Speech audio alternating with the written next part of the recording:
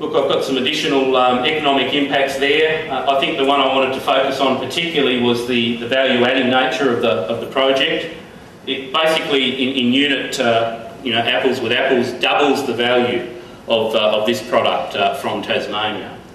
Australia currently has a $2 billion trade deficit in forest products. So we're importing $2 billion more product into this country than we're exporting. This project has the potential to turn that around by about $450 million a year, so to reduce that balance of trade deficit by about 25% with one project. And so hence the value-adding focus and the clear benefit as far as that's concerned. Look, I think we've spoken about most of these aspects. We had stringent guidelines to start with. We've gone out and our whole intent has been to source the best mill that we possibly can. And we believe that we've done that. In actual fact, the consultants we've had working for us from Finland, Puri, who have been involved with every pulp mill development in the past 50 years, simply don't believe that you can buy a better mill in terms of technology. We're putting up the best that we possibly can. And the question is that good enough or isn't it, basically, at the end of the day? I talked about the odour abatement system and improvements in water recycling, generation of up to 100 megawatts of surplus power that I spoke about. There's also another interesting aspect to the project, and that's in relation to greenhouse gases. The project, whilst the plant itself would have an emission of carbon equivalent of about 146,000 CO2 equivalent tonnes per annum.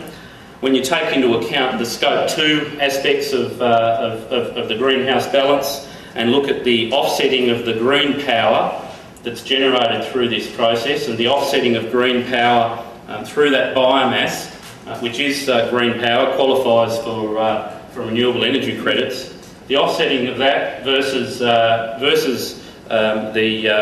less friendly power generation aspects mean that the project as a whole has a huge positive in terms of greenhouse gas emissions.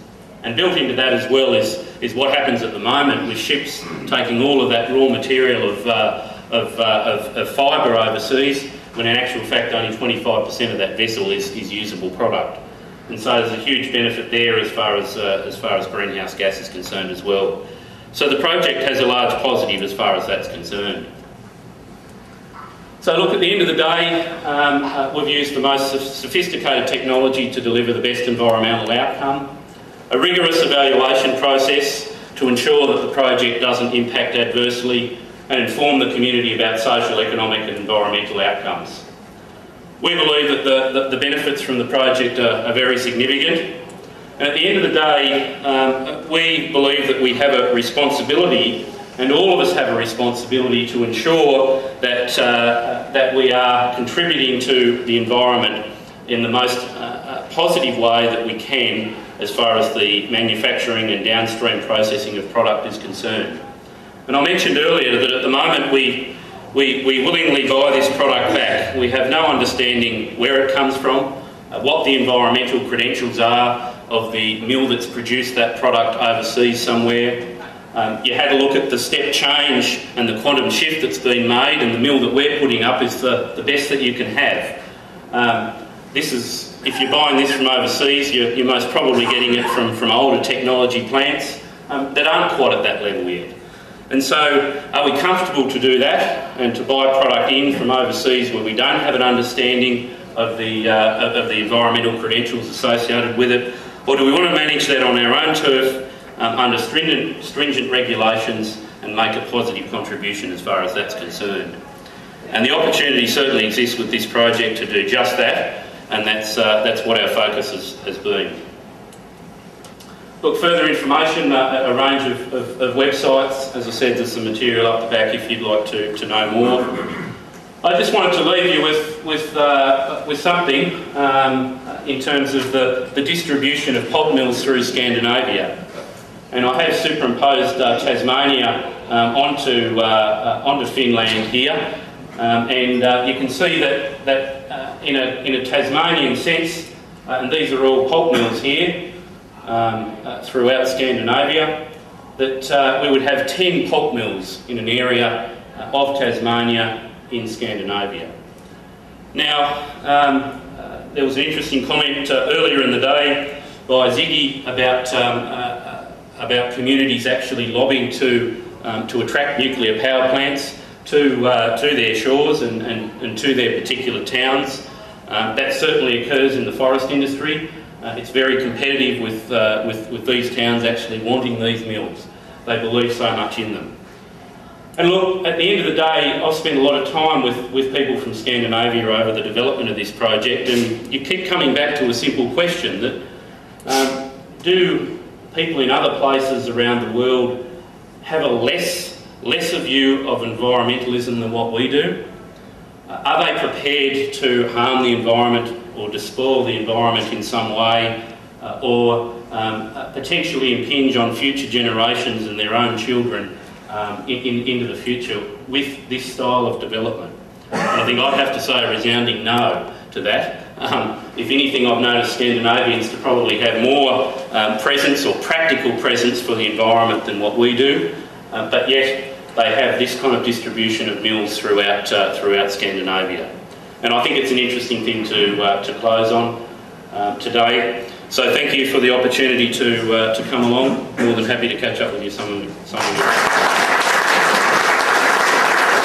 A very simple one. Just the quantity of effluent, how many litres per hour or per day or whatever will be coming out? Yeah, look, it's 64,000 litres per day of effluent. So the intake of water into the project is about 24 gigalitres, and the effluent is about the same, basically, from the project, and that's on a per annum basis. 64,000 litres per day? Correct. Right, thank you. Can I tell you, and then Calton can correct me if I'm wrong, because I think this is a reasonably important point. 64,000 litres, 24 gigalitres of effluent getting pumped into Bass Strait. My understanding is the volume of dioxins in that 24 gigalitres is equal to a single grain of rice. That's very good, because I mean, I'm out of the timber industry, so I mean we've been supporting this all the way. But one of the most common questions you get from people on the streets, because you're in the timber industry, they think is this effluent into the and that's the sort of thing we need to tell them. If it's 64,000 litres in 24 hours, but the dioxin, I think you said, is equal to 1 grain of rice. That's volume-wise. That is a very simple message that we can put to the people on the street. We have to break it down to that sort of. Well, and that's a per annum. That's per annum. So the life of the mill, the volume of the same material of the dioxins is the size of a small marble. 30 years. 30 years of pollutants into Bass Strait.